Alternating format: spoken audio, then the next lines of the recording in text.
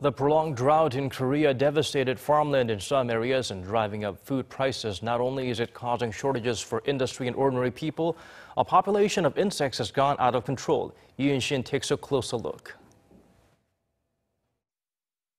Yedang reservoir, located in Chungcheongnam-do Province, has been known as the best fishing place in Central Korea for the past 2 decades.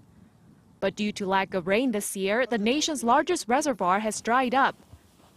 Instead of floating on water, fishing boats are just standing still on cracked earth. Severe drought has destroyed the habitats of the creatures that usually dwell in the reservoir, and the lack of water for agriculture has also damaged the local farming industry.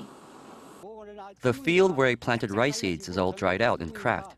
I'm really hoping it rains soon.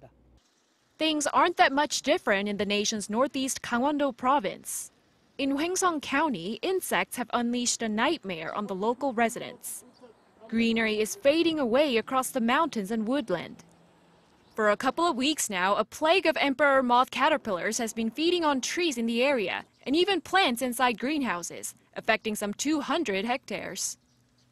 Plants attacked by these caterpillars die within a few weeks, especially in the hot, dry weather.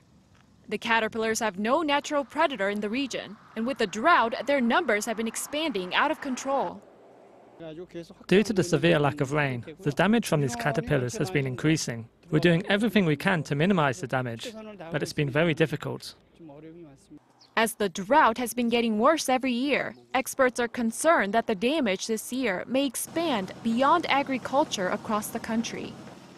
Unshin, Arirang News.